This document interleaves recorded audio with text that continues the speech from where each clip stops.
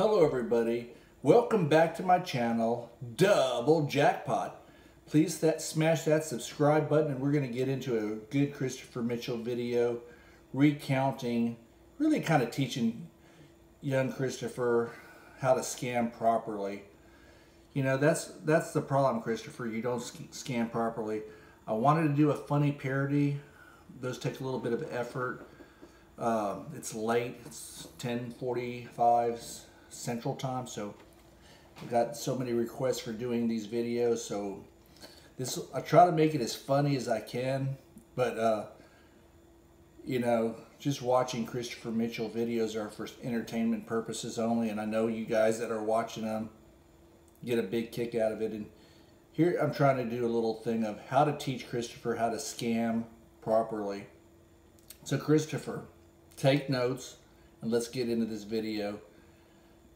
These are all your flaws and why you look so pathetic, so you look like such a scammer, besides the obvious, but I'm gonna critique and tell you how to fix your videos and how to be more believable and how to do the scam right. So let's get into it. First and foremost, don't lie. I mean, you cannot tell the truth to save your life. And then you go up there and you, again, swear on the Bible, as God as my witness. I mean, geez, I mean, you really believe that crap? I mean, you get caught in, you must have been busted in, I mean, at least 70 different lies. From your gay porn, to your winning every day, to being a millionaire. You can't show no proof. You just run off at the mouth, and you just keep lying. You just cannot tell the truth. You're nowhere near a millionaire. You don't even have $100,000 to show. Okay? Show me $100,000, Christopher. Show me $100,000 in a proven way. Show me. Okay? That's number one. You're a lying sack. Number two, what makes you such a bad scammer is millionaires and people with money don't brag. Okay, you brag about everything, your lavish life. Matter of fact, that's one of your stupid little shady corporation names that you went by when you had people send you money, lavish life. You got caught in that with Gary out in Atlanta, your scammer partner.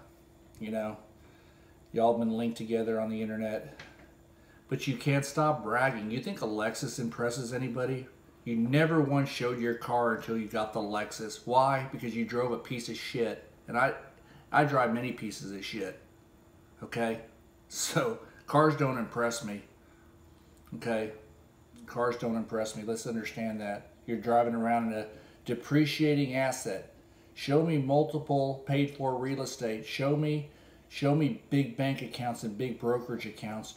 Show me the money. You're going around as a $10 bet rolls around the wheel, yelling, "Booyah!" for 10 freaking bucks. 10 freaking bucks. As I do this video, I'm looking at Miss Jackpot.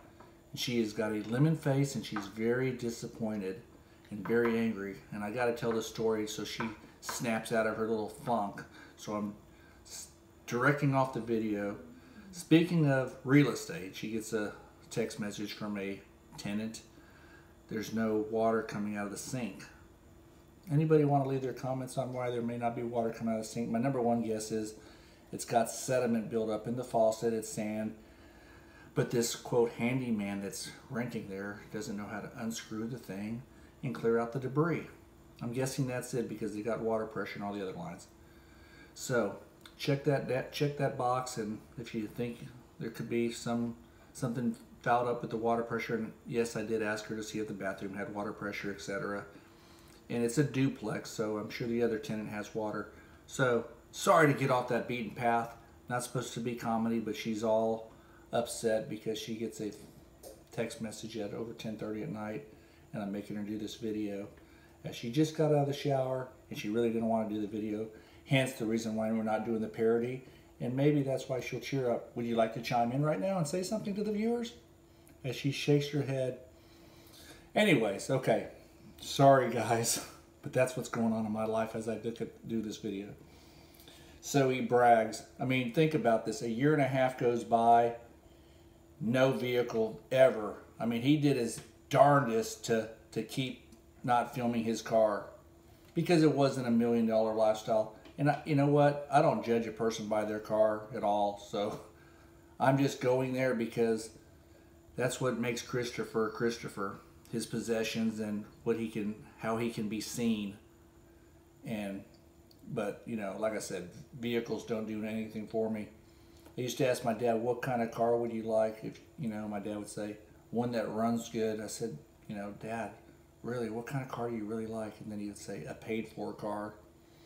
My dad had the best answers. He was a World War II vet, and he was a hard-working guy, and a lot of the mannerisms I get are from the World War II generation. So I'm not trying to date myself, but that's kind of the upbringing. So he has to brag, and when you're bragging in general, you look like a fool. I mean, he's showing $50,000 in a thing. That's not even professional gambling types of mannerisms. It's stupid, actually, you know, very dumb. You lose a lot of credibility, and you just basically look like a very weak and desperate person trying to impress people. Number 3, don't be rude. So simple. You know, you talk about being this Christian good guy. You talk down to your viewers. You talk down to people in the comment section. You have so many fake accounts, and you use these fake accounts to try to be rude. Follow directions. Do this. Do that. You know, you kick people out of your Facebook group. You know, when you're doing what you're doing, trying to be a professional scammer, you got to be kind. You got to be charming. You got to be, you know, you got to be a likable person, and you're not any of those qualities. You're far from any of those. So stop being rude, and that may get you a little bit of attention back from your Facebook members who think you're a total jerk. Don't talk down. Same as being rude. They're very synonymous, especially if it's, you know, in business or in any kind of transaction. If somebody doesn't get it, or somebody's asking you a question, or they're not doing as you say, instead of talking down to them and making them feel, and I see it in a lot of your comments and a lot of your videos, you talk down to people, you know. And going back to the bragging, I mean, really, you live in a rented condo with nothing, and you're bragging about what? What? Seriously, what are you bragging about? I don't get it. I just shake my head. I'm thinking, wow, unbelievable. But Christopher Mitchell's the GOAT, baby. All right, number 5. Quit showing off. You know, you get in these videos and you're sweating bullets. You can see the intensity. You can see the coked out mannerisms you possess. Your eyes are bugging out. You're so intense when you have to do these martingales. And then when you win those bets, you just holler at your boy. Booyah. And then you're yelling, show me the money. Show me the money. Show me the money. You know, your win is $10. I mean, for the millionaire lifestyle that you're trying to portray, it's comic relief. It's just silly. Number 6, have a good memory. This is going to be talked about for a minute, so let me catch my breath. See, let me give Christopher another thing. When you cough, cover your mouth, turn your head. Don't sniffle into the camera. You just, oh my God, you're gross. And when you were eating that pizza in the airport, I can't get that out of my head. The cheese and oh my God, it was a wreck. Just horrible. But you have to have a good memory. My dad always told me, people that, you know, con men, liars, timeshare salesmen, people that are trying to fast talk, you got to have a good memory. You know, that's what gets most, that's your biggest problem. You don't have a good memory. Let's talk about your stupid books. They don't do anything. They're horrible. We saw We saw the little book review online, and it's beyond comical. And you just now started talking about it. You must have a lot of millionaires coming due pretty soon. You know, you should be showing that. How are you doing that? You don't do any millionaire blueprint, anything like that. You don't show any of your, you talk about all this stuff, but you don't show any residuals on your other businesses, your businesses. I mean, if you're going to do what you do and you're trying to sell yourself, you have to have some believability. You have no believability. Okay, give you an example. Here's a number one where you had it first and goal and took 2 sacks in a row and then fumbled. You're your own worst enemy. Playing the no bust strategy, saying the casinos put that strategy out there so you would lose. Do some basic, simple freaking math, son. You are just so freaking clueless about your splittings and your doubling and how you hit cards and how you stuck to that for months. The no bust strategy is a recipe for disaster. And that, I mean, you don't have a memory. You think you should delete all that stuff and just say, I screwed up. You know, when you make a mistake, the best way to fix a mistake is just say, hey, I screwed up.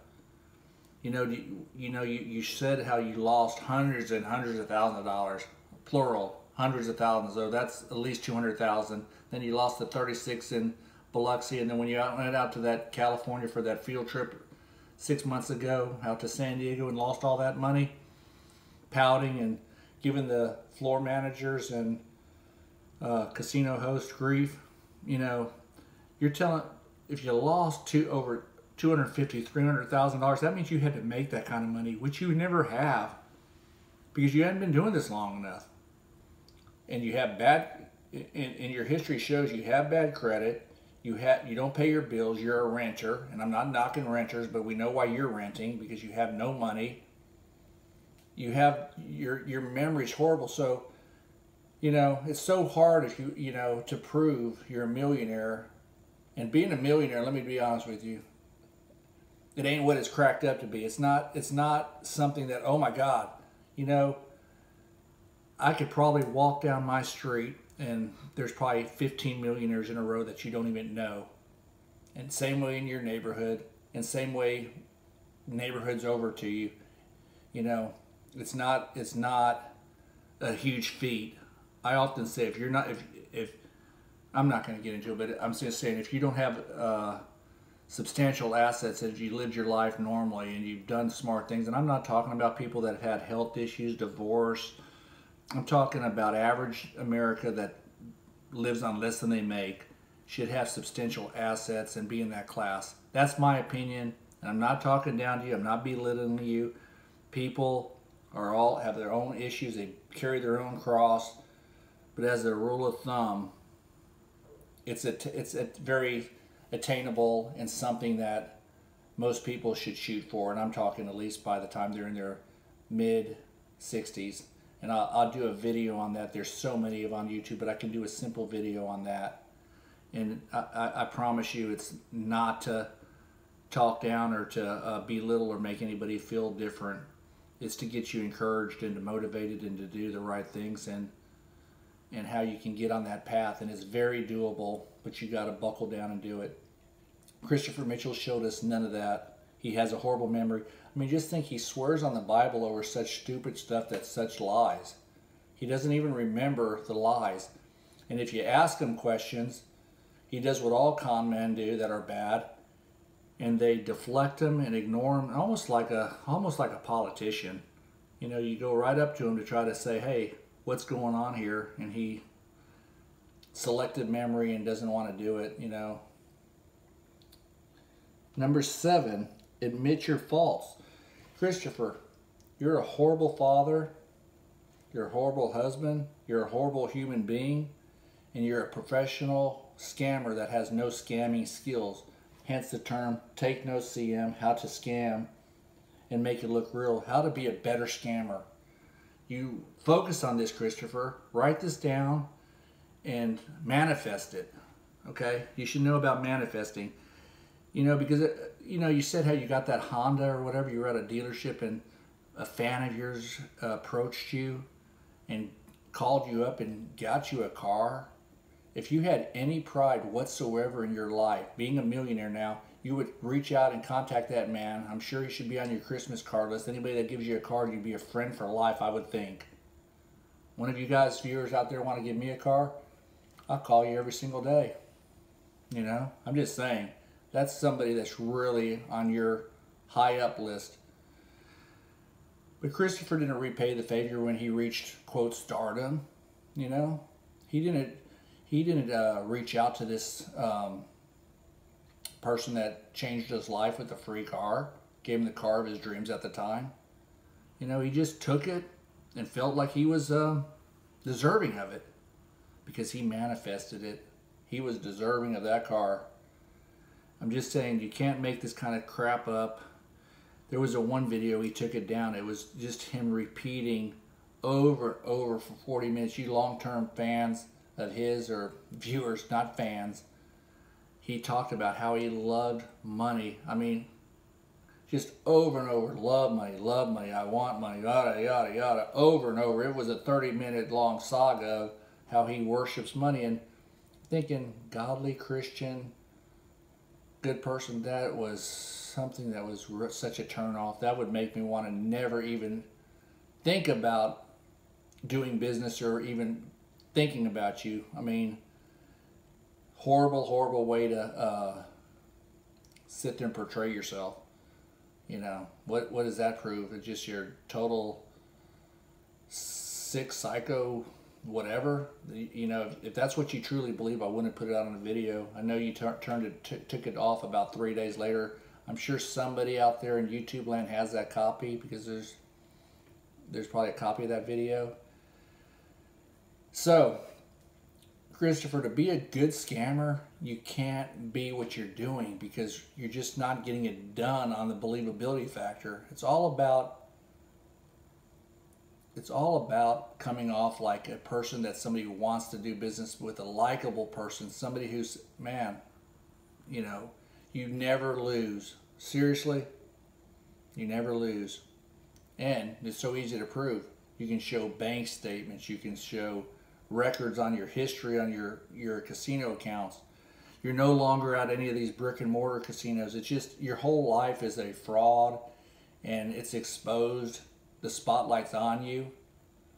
And I'm just going facts. Facts, facts, facts. I'm not making anything up. There's not one thing I said that's not true. Okay? Nothing. You know? You're hooping and hollering at your boy. Booyah! When you won $10. You know, think about how lucky you've gotten, if it even is true, how you've escaped disaster. And your sports betting picks, I mean, you can't even admit, man, you came into the sports thing and it wasn't thought out at all. Well, you should have got some good information online about how to do sports gambling. When you came out and tried to wing that showed a lot of your weaknesses and a lot of your just pathetic strategies. If there is really no strategies when you're doing that. In sports betting, there's some strategies, because there's ways to hedge bets. There's a way to play live and get your money back. There's ways to bet the second half and get your money back. There's so many ways. That's in football. You can do it in baseball too. There's ways to hedge and protect your bankroll. But it takes time. This takes a lot of time and effort. It's not really a life that's worthy of doing. You got to be glued to the TV. You got to be online. You got to do it quickly. There's a lot of work involved in hedging sports bets live and playing halftime wagers. And like I said, I think your quality of life and your family is a lot more important than doing that. I went through that little cycle, never were. It was life-changing, but it takes time. Let's just say that. You want to watch 7-8 hours of football. I don't watch really professional sports anymore, since they've all have attitudes. I don't deal well with that. I got other things I can be doing. So, I mean, you just have to look at all the stuff, Christopher, and all you viewers. I got the best viewers in town. I know my viewers are going to probably add 7 or 8 more things to this list, if not more. the comments are going to be overwhelming, and I'll probably do another video on how to for him to be a better scammer, because my viewers know math way better than me, and they talk about the probability, the odds of all these games. And you know, people say, what's the long term? Anything that's what Christopher Mitchell does, you're going to lose doing his strategies and playing as long as he does. That's the long term. You limit it. I mean, think about, here's a couple more lies. Get a win and leave. You know, he did that. Then he said, never play online. He's playing online. I mean, there's just countless lies. He never did gay porn. He did nude porn. Hand on the Bible. He's all over the internet doing gay porn. The guy cannot be factual and tell the truth. You know, he can't show any proof to his wins other than doing these videos, because you know anybody can do an hour 30-minute video and have that work out. And then what did he do? Well, the camera's not rolling. You know, did he get in trouble? Did he not dig out of a hole? Whatever. Where's Stacy all the time? That prop is gone. She's fallen off the map. You gotta keep your routine going and look and be organized on your deceit if you're gonna do this stuff, and have a plan. You do all this stuff half-ass. Have a plan. Think about what you're doing, and quit jumping all over the place. Okay? Now you're in roulette when you said Baccarat was the only game ever. Professional gamblers don't hop around like you do, you know, because you're not a professional gambler. You're not a high roller. You're none of this stuff. What you are is, holla at your boy, booyah, all this crazy, stupid stuff. And I look on the screen when you do that, because, you know, I don't watch your videos, and I just, $10. Whoa, fired up. That dude, I can only imagine what you were like if this is true and you were playing $200 and $300 bets at the Bellagio. You know, $500 bets, $1,000, $20,000 bets, all these crazy bets. I bet you were, God, bet you were crazy, pumped up. Guys, I hope you enjoyed the video. This was more of a factual video than an entertaining video. I love each and every one of you guys. Keep texting me, keep emailing me, doublejackpot01@gmail.com. Use the comment section. I'm playing catch up like crazy on all your all's questions and stuff. I promise you we'll get caught up. We'll try to do some really funny, good videos. It's coming down to the weekend, and you know, just tell me what you guys want to hear and see and do, and I'll try to make that video especially for you guys. Hit that subscribe button, and I'll talk to you on the next video soon.